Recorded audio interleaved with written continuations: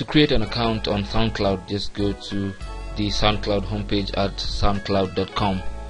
Then click on this orange button that says sign up for SoundCloud. A new pop-up window will appear on your screen. I should give you three options to sign up or sign in to SoundCloud. You can use your Facebook account to sign in. You can just use your Facebook login and password to sign in to SoundCloud, or you can use your Google account credentials to sign up or to sign in to SoundCloud. You can also create a fresh new SoundCloud account, which is what you're going to be doing in this exercise. So in this section here, just put in your email address. You can choose a password, choose a strong password, and you can retype the password.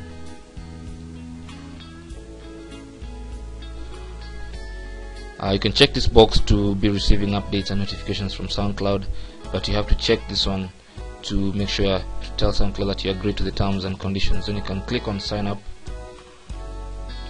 and you can choose a username for your profile, and a year of birth and month.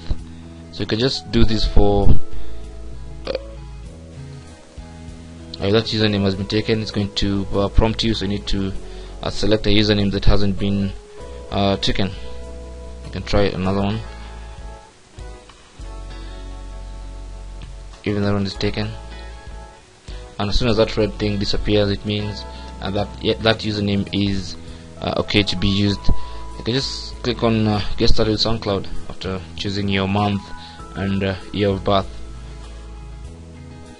and you can just click on got it, or you can just click on this X button to close this introduction process, and you should now be signed into your SoundCloud account. So this is your SoundCloud account.